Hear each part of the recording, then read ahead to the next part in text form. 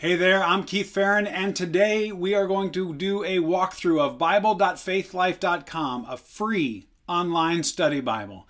But in case you and I haven't met, as I mentioned, I'm Keith Farron. I'm an author, speaker. My passion is helping people realize that the living Word of God is a reality, not a phrase, that you can not just read and study it, but you can actually enjoy it.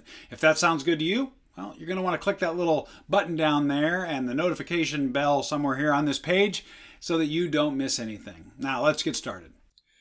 Well, I already have a Logos and Faithlife account. I decided to just create a new one so that you would see what resources are available with the free account and what the experience is like. So when you go to Bible.faithlife.com, you're going to see this page right here. And this is my kind of corporate account for the coaching that I do. So I've already created that account. And there it is. So here, when you log in, it will take you directly to the standard Bible page with the Faithlife Study Bible open. The beauty of this study Bible is you don't just have access to resources that you look up and you go and you find it like some other Bible study sites. This one, it actually synchronizes. So as you scroll, all of the study Bible materials related to that, whether it's charts or whether it's links to other articles and some of the other free resources, which I'll show you in a moment, it all stays right with you. So all of the study that you want to do can be done right in the same spot. Now you can go here and go type in a topic, type in a passage. You can also go over, I'm going to show you, here's the order. If we go right here to the resources, you'll see different Bibles that you can go to. And let me click here. Not sure why that's not opening up. But anyway, I'll show you where the other Bibles are in a second. But the study Bible takes you to this layout.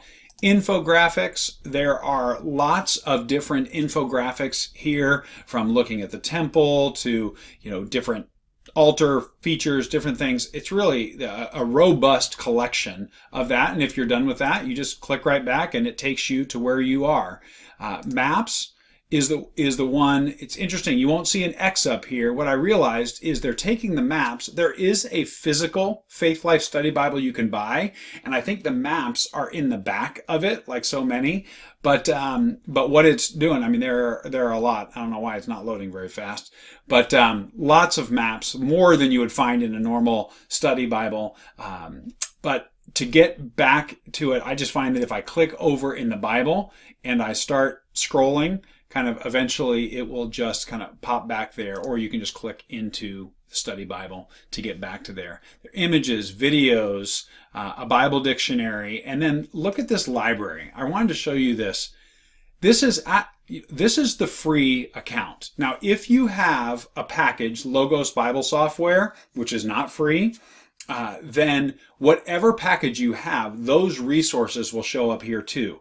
But I wanted to show you what is available to you for free. Look at this, 52 different Bibles in English and Spanish, and as well as 34 additional resources.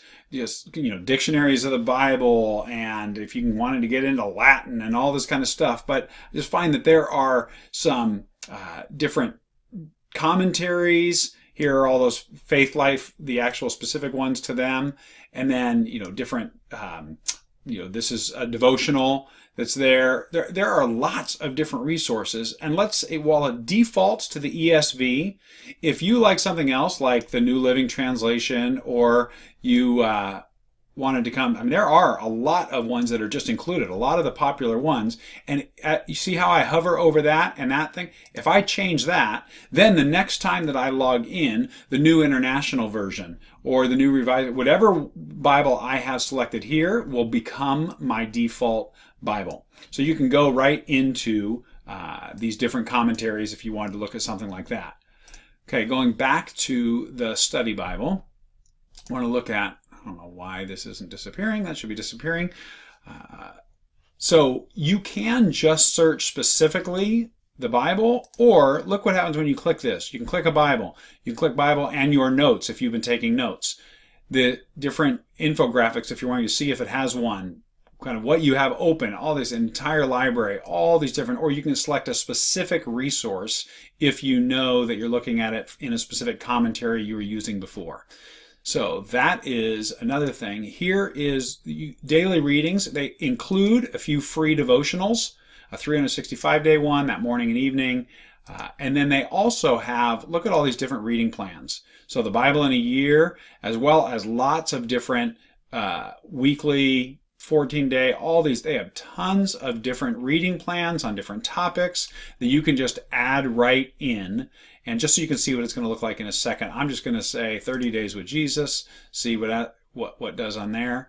And then I'll show you where that can show up later. As you're studying something here, you can also make a note.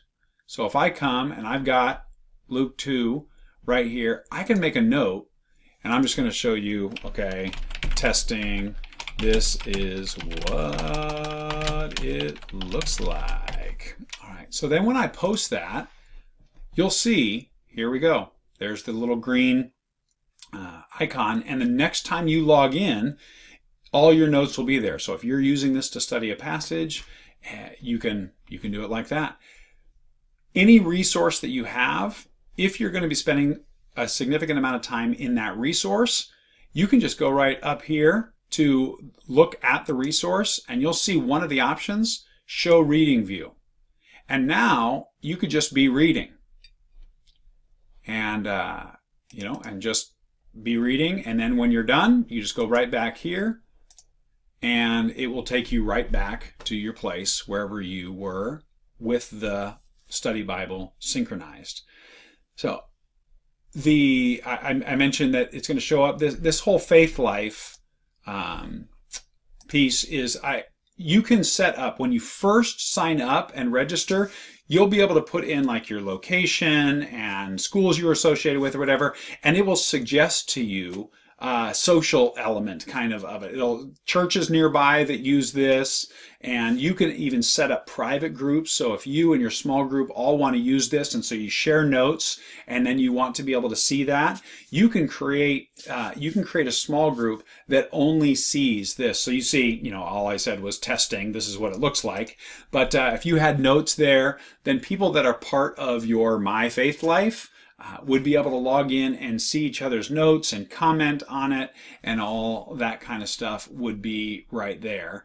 And then if I already have this open, but if you saw somebody else's note in here from your small group, then you can just click continue reading in their note, and it will open that up in a different page and go straight to there. Now obviously it's taking me to the same place because I clicked on my own note. But what they've done, these people who created Logos Bible software, which I believe is the best Bible software out there, what they're giving away for free in this Bible.faithlife.com is really amazing. So I highly encourage you check it out. Setting up that account takes all of about 20 seconds. And everything that I've shown you here is included in the free account. So check it out and let me know what you think in the comments below.